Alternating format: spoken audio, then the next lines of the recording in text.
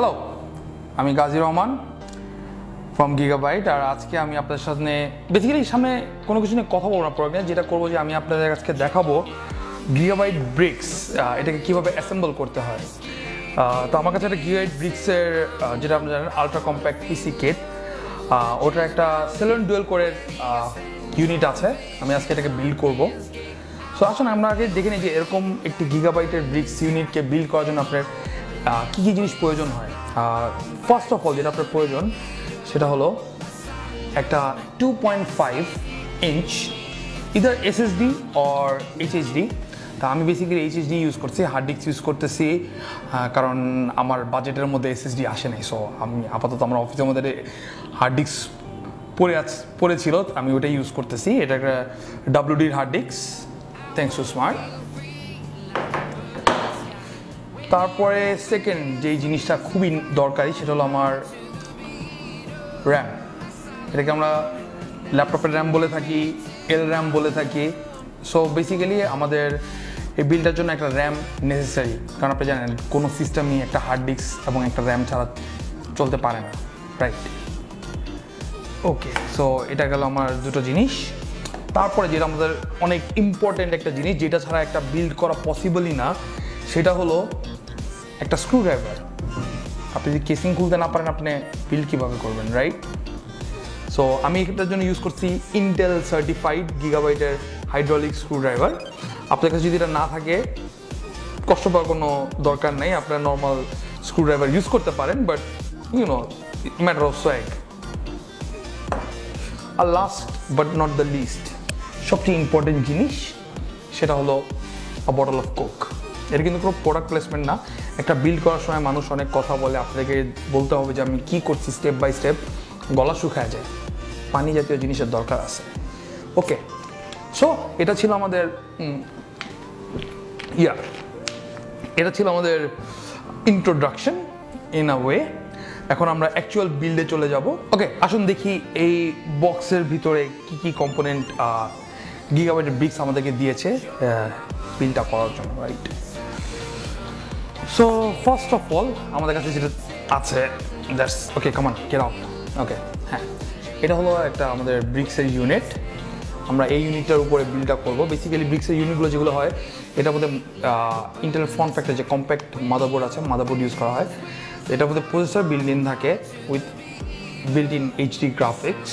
So all you need to put in this thing run করার জন্য আপনার যা দিতে হয় একটা হার্ড ডিস্ক এবং একটা র্যাম। ইটস ডান। এই দুটো আপনার বাইরে থেকে নিতে হবে। আর এছাড়া যা কিছু আছে আপনি এটার মধ্যে ওয়্যারলেস বলুন, ওয়্যারলেস মডিউল, আপনার ইউএসবি কানেকশন, আপনার পাওয়ার সব এটার সাথে দেওয়া আছে। Only thing that you need is a RAM and a hard disk and this is ready to role, right? So this is my P unit. তার সাথে আমাদের আছে, if I am not mistaken, this is a Mount, right? ইয়া, এটা হলো আমাদের Mount, যেটা হলো basically মনিটরের সাথে আমরা এভাবে যখন স্ক্রু আপ করি, দিস ইজ দ্য ব্যাক, যেটা মনিটরের ব্যাকের সাথে যায়। আর এখানে স্ক্রু করার পরে এটা আমাদের মাউন্ট করতে হয়। এটা আমার কাছে এখন মনিটর নাই আপাতত, but I actually show you how it's done. Basic idea, 4টা স্ক্রু পয়েন্ট আছে যেসব মনিটরের পিছনে মাউন্ট করা জায়গা আছে, ওখানে 4টা স্ক্রু যেটা কানেক্ট করে দিলে এটার মধ্যে আপনি ডাইরেক্ট ব্রিক্সটা মাউন্ট করে রাখতে পারবেন। আপনি এক্সট্রা পায়ের নিচে রাখতে হবে না, টেবিলের উপরে রাখতে হবে না, মনিটর পিছনে লেগে থাকবে, দেখতে সুন্দর লাগে। মনে হয় যে আমি অ্যাপেলের কোনো সিস্টেম ইউজ করতেছি, কোনো নিচে কোনো সিপিইউ নাই, কোনো কিছু নাই, সব মনিটরের মধ্যে লাগানো। সো দেখতে সামনে থেকে দেখলে মনে হবে যে ওরকম অ্যাপেলের সিস্টেম ইউজ করতেছি। That's a good selling point, right? গেল। এবার হলো আমার স্ক্রুগুলো গেছে কই, war the screw. Okay, what কেবল সেটা পাওয়ার অ্যাডাপ্টার এখানে থাক। আর এবং বেসিক্যালি ইন্টারচেঞ্জেবল কানেক্টিভিটি অপশনস আপনার পাওয়ারের সাথে কানেক্ট করার জন্য। যখন আপনি যে টাইপের আপনার সুইচ থাকে, যদি 2 পিন পাওয়ার কানেক্টর থাকে, 3 পিনের জন্য আছে, ব্যাকআপ পাওয়ার কানেক্টরের জন্য আছে, সোজা পাওয়ার কানেক্টরের জন্য আছে, 4টা পাওয়ার কানেক্টরের জন্য আছে, ডিফারেন্ট টাইপের পাওয়ার কানেক্টর আছে। সো এটা নিয়ে আপনার কানেকশন নিয়ে আপনার চিন্তা করতে, আপনার যে কোনো জায়গায় এটা কানেক্ট করতে পারবেন। আপনাকে এটার অপশন দিয়ে দেওয়া হয়েছে এটার ভিতরে। ওকে, এবার হলো আমার আপনি অবশ্যই এখান থেকে দেখতে পারবেন না, বাট আমার কাছে ছোট ছোট কয়েকটা স্ক্রু আছে যেগুলো দিয়ে অ্যাকচুয়ালি আমি আমাদের হার্ড ডিস্ক মাউন্ট করব, প্লাস আমার মাউন্টে বসানোর জন্য কানেক্ট করব। So this is it, this is done. বন্ধ হ এবং সরে যা আমার চোখের সামনে থেকে, ভালো। সো দিস ইজ হিয়ার, আমার স্ক্রুড্রাইভার এখানে, hard disk and RAM. Guess what, I am ready to start my build. ওকে, তো বেসিক্যালি এখন যেটা হবে, আমরা এই ইউনিটটাকে খুলবো। আমি জানি আপনারা অনেক কষ্ট পাইতেছেন, আমার এত সুন্দর চেহারাটা দেখা যাইতেছে না, বাট এখন কী করবো, এখন আমাদের এটার দিকে ফোকাস করতে হবে। সো আসেন আমরা দেখি যে বেসিক্যালি এই ব্রিক্স ইউনিটটার ভিতরে আমরা কীভাবে হার্ড ডিস্ক এবং র্যাম ইনস্টল করবো। ফার্স্ট থিং, এটাকে আমরা ওপেন করবো, and I'm using my swag screwdriver here. Wow.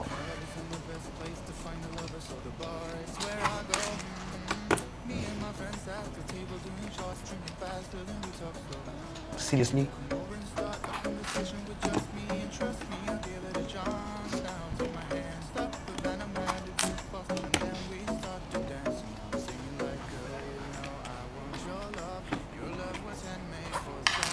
ওকে, চারটা স্ক্রু আমরা বের করেছি। এটা বেসিক্যালি আমাদের ওয়াল মাউন্টের জন্য লাগে, সেটা আমরা এখন খুলবো না।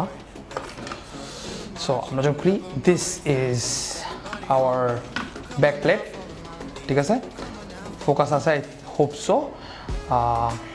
ওকে, এটা আমরা আপাতত এখানে রাখি। আপনাদেরকে এটার ভিতরে কী আছে সেটা দেখাই। বেসিক্যালি এটা হলো আমার M-SATA পোর্ট, যেটা ডাইরেক্ট আমার SSDর সাথে কানেক্ট করা যায়। এটা নিচে আমি দেখবো, এটা হলো আমার পিসি এক্সপ্রেস স্লট। সো বেসিক্যালি আমার যে সিলেন ডুয়েল করে যে পিসি ইউনিটটা আছে, ব্রিক্স ইউনিট, এটার মধ্যে যেটা হলো যে পিসি এক্সপ্রেস স্লটের মধ্যে আমার ওয়াইফাই যে কার্ডটা আছে, ওয়াইফাই মডিউল, সেটা প্লাগ ইন করা থাকে। তো আপনাকে যদি M.2 ইউজ করতে চান, আপনি এটা বের করে আপনি এখানে একটা M.2 ইউজ করতে পারবেন। বাট আমার মতে SSD যদি লাগান আপনি, এটার মধ্যে আই ডোন্ট থিঙ্ক যে আপনার M.2 কোনো দরকার পড়বে। তারপর চলেন আমরা দেখে নিই যে বেসিক্যালি এটার মধ্যে কীভাবে আমরা হার্ড ডিস্ক মাউন্ট করবো। সো আমরা চলে যাই সোজা এটার কাছে, রাইট? সো আমাদের কাছে যে হার্ড ডিস্কটা আছে, এই হার্ড ডিস্কটা, তো বেসিক্যালি আমরা জিনিসটা খেয়াল রাখবো, এটা এখানে মাউন্ট করা আছে, এটা অলরেডি লক করা আছে। আমাদের যে এই যে স্লটটা দেখতেছি, রাইট, WD লেখা উপরের সাইডটা, WD লেখা সাইডটা, এবং এখানে আপনার দেখবেন দুটো অ্যাঙ্গেল আছে। This is gonna slide in here like this. Okay, but আমরা এখন যেটা করবো, ফার্স্ট থিং ফার্স্ট, আমরা যেটা করব, আমরা আমরা একটা কাজ করি, আমরা এটা আগে না যাই। First let's go with the RAM, কারণ আমার ভিতরে লাগাতে হবে তো। সো আমরা র্যাম স্লটটা আগে যাই, রাইট? এটা হলো আমার RAM, this is my RAM. আমরা কি দেখতে পাচ্ছি র্যামটা? ফোকাস আছে? ওকে, তাহলে র্যামটা বেসিক্যালি যেটা হবে, ইউ পুট ইট হিয়ার, র্যামটা ঢুকে গেল, press it, slide it in and ওয়ালা, লক সাউন্ড, আমার র্যাম ইনস্টল হয়ে গেছে। It's as simple age that, অত বেশি প্রেশার নাই, রাইট? এবার হার্ড ডিস্কের ক্ষেত্রে আমরা যেটা করবো, দিস মাই হার্ড ডিস্কটাকে আমি এই যে আমরা দেখছি M-SATA, এখানে অলরেডি কানেক্ট করা আছে। এখানে আমরা বেসিক্যালি যেটা করবো, why is this, am I holding it correctly? No, I'm not, but why?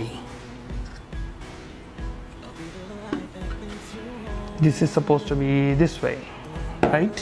Okay, I'm not basically that. Ready? Okay, this was supposed to go that way, but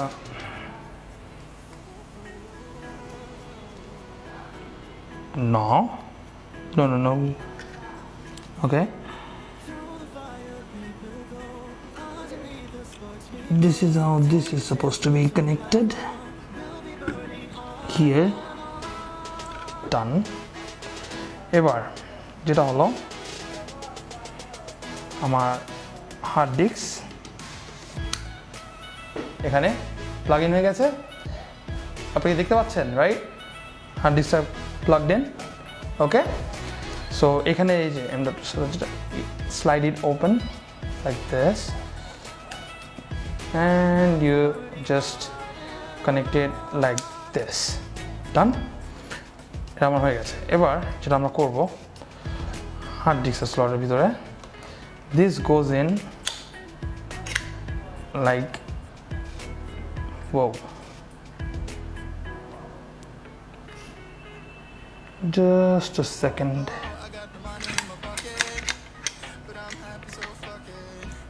Yep, done.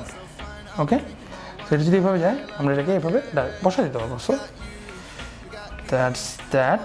এবার যেটা করব আমরা hard ডিস্কটাকে স্ক্রুইং করবো। তারপরে আমার এই সাইডে হয়তো যখন আমরা প্রথম ইন্ট্রোডাকশন নিতেছিলাম আপনার এই সাইডে দেখছি একটা টিস্যু পড়ে আছে। আপনারা সবাই মনে করছেন ওদের কোনো প্রোডাকশন ভ্যালু নেই, সাইডে টিস্যু পড়ে আছে, খেয়াল করে না, কিছু করে না। অ্যাকচুয়ালি আপনারা এখন বুঝতে পারেন যে ওটা এভাবে কিন্তু ছিল না। ওই টিস্যুটার ভিতরে যেটা ছিল হলো আমার হার্ড ডিস্ক স্ক্রুইং করার জন্য আমার see screwdrivers, everything is there for a reason, right? Okay, এই স্ক্রুড্রাইভারগুলো আমরা যেটা করবো এখানে। ওকে, নাও this is going to B tricky. ওকে, এটার জন্য আমি আমার স্পেশাল ওয়েপেন বের করবো। এটা না, yeah, there you go. Voila. Okay, this is not even gonna fit. Let's see. So আমার এইখানে একটা, wow, my hand is too big for this. Okay, তুই উঠেই থাক, তোকে পরে লাগাবো, ঠিক আছে? So first thing first, আমি এখানে আমার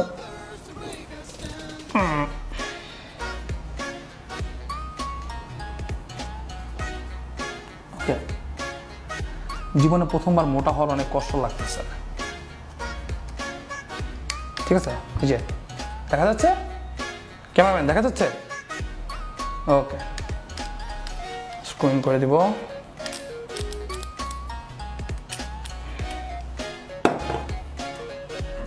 নেক্সট আপ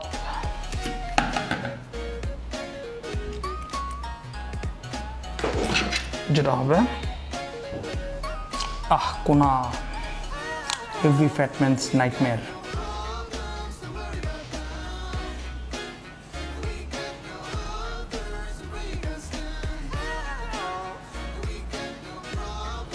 আবে এটা কিভাবে লাগাইছিলা তুমি? হ্যাঁ, কিভাবে লাগাইছিলা বলো আমাকে, মানে এত চিপার মধ্যে?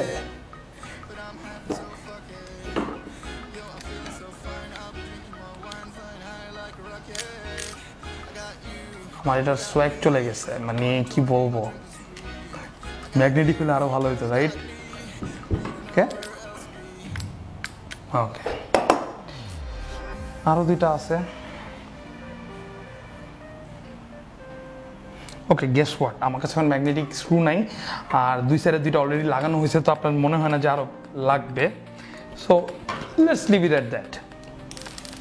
আমরা যদি ক্রস করে এই কোণা একটা এবং এই কোণা একটা যদি স্ক্রু লাগাই দিই তাহলে এটা হোল্ড থাকবে, প্লাস নিচে এটার একটা মানে স্টিকার টাইপের একটা আঠা আছে, আঠার একটা ফোমের উপর আঠা দিয়ে করা আছে, যেটার উপরে পুরো হার্ড ডিস্কটা রেস্ট করে। তো বেসিক্যালি এমনি আপনার হার্ড ডিস্ক স্ক্রু না লাগালেও হার্ড ডিস্ক এখানেই থাকবে, মুভ করবে না। সো বেসিক্যালি যেটা এখন করব, আমি আমার যে এই আমার যে কানেক্টারটা, ঠিক আছে, এই কানেক্টারটা এখন আমি এখানে কানেক্ট করে দিব like this.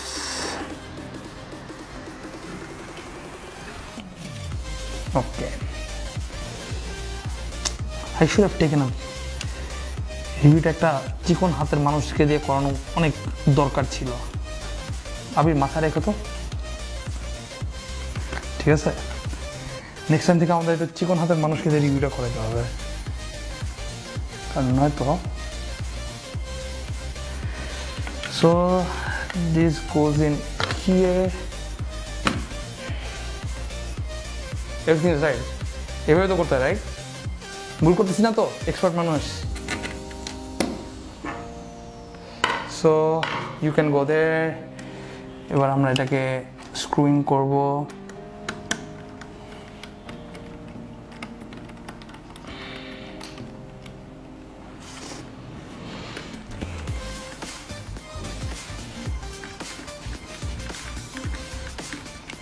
Okay, what the hell, এটা উল্টা প্রেস করছি।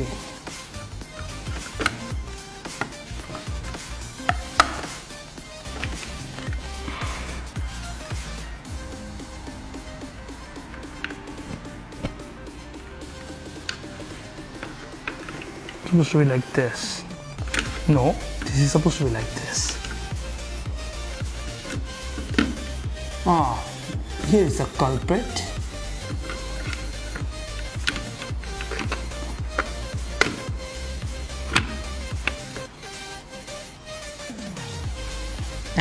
You need to. Okay, here you go. Sorry guys, আগেরবার ঠিক মতো প্লেস হয় নাই। You know, electronic জিনিস, we make mistake also. মানুষ মাত্রই ভুল, আমিও মানুষ, রোবট তো না।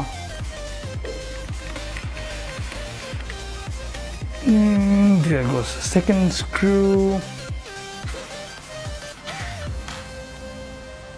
Here you have another one. তো বেসিক্যালি এটার যে কয়েকটা মজার ফিচার আছে, ব্রিক্সের যে ইউনিটগুলো আপনারা মনে করতে পারেন যে সেল এন্ড ডুয়েল কোরের ব্রিক্স, তো বেসিক্যালি কিরকম পারফরমেন্স দেবে একটা সেল এন্ড ডুয়েল কোরের ব্রিক্স যদি আপনি এসএসডি বা M.2 SSD যেগুলো আছে ওগুলো যদি রান করেন, দিস আর কোয়াইট পাওয়ারফুল। আপনার বেসিক যে কাজ আছে Microsoft word, power point, Excel, তো এইসব কাজ প্লাস মাল্টিটাস্কিং ইজিলি হ্যান্ডেল করতে পারে। আর এবং কথা বলতে বলতে আমার এটাও রেডি হয়ে গেছে, ইজিলি হ্যান্ডেল করতে পারে। এই সেলন এটার মধ্যে আপনি দেখতে পারবেন যে আপনার দুইটা, একটা HDMI পোর্ট দেওয়া আছে, একটা VGA পোর্ট দেওয়া আছে। আপনার কোশ্চেন হবে যে HDMI পোর্ট দেওয়া থাকলে VGA পোর্ট কেন দেওয়া আছে? এটা কিন্তু যেটা বিল্ডে HD গ্রাফিক্স আছে, এটা বেসিক্যালি 4K পর্যন্ত ডিসপ্লে সাপোর্ট করে, প্লাস এটা ডুয়েল মনিটর, দুইটা ডিসপ্লে একসাথে রান করতে সক্ষম। স্যাডলি আমাদের যে সেলন ডুয়েল করে যে ইউনিট আছে এটার মধ্যে শুধু একটা র্যামের স্লট আছে, তো আমরা 8GB পর্যন্ত র্যাম ইউজ করতে পারি। বাট আমাদের যে i5, i7, i3 যে ইউনিটগুলো আছে ওগুলোতে দুইটা র্যামের স্লট আছে এবং আপনারা 32GB পর্যন্ত র্যাম ওটা ইনস্টল করতে পারবেন ইজিলি, কোনো সমস্যা হবে না। প্লাস ওইটার মধ্যে ডেডিকেটেড M.2 এর স্লট আছে, তো দুইটা মেমোরি একসাথে ইউজ করতে পারবেন। এগুলোর মধ্যে আপনার ওয়াইফাই মডিউল দেওয়া আছে, ব্লুটুথ, তারপর ওয়াইফাই দিয়ে কাজ করতে পারবেন। এছাড়াও this R like basic features of Gigabyte Brix। আপনি i7 ইউজ করেন বা i5, i3 7 ডুয়েল কোর, তো এগুলো হলো যে বেসিক ফিচার যেগুলো আপনি পাবেন। এবং সবচেয়ে মজার জিনিস হলো এই যে ইউনিটগুলো আছে ভেরি এনার্জি এফিশিয়েন্ট।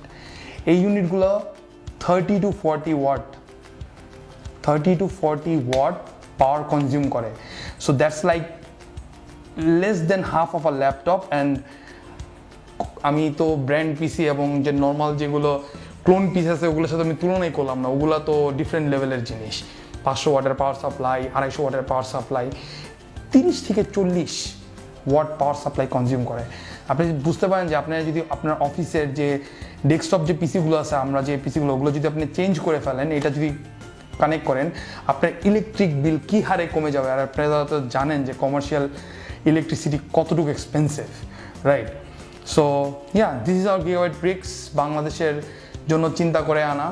বাংলাদেশের আমাদের দেশে যেখানে ইলেকট্রিসিটি একটা অনেক বড় ইস্যু, সেখানে আপনি যেমন একটা ব্র্যান্ড পিসির জন্য আপনার একটা ইউপিএস লাগতেছে, তো আপনি একটা ইউপিএসে 4টা এরকম 4 থেকে 5টা ব্রিক্স আপনি চালাইতে পারবেন। So that's not an issue. Okay, so this was the basic tutorial কিভাবে একটা ব্রিক্স ইউনিট রেডি করতে হয়। তারপরে হলো এটার মধ্যে এখন বেসিক্যালি যেটা করতে হবে, আপনি you have to connect it to a পিসি পাওয়ার দিয়ে, VGA কেবল দিয়ে, and you have to just do Windows.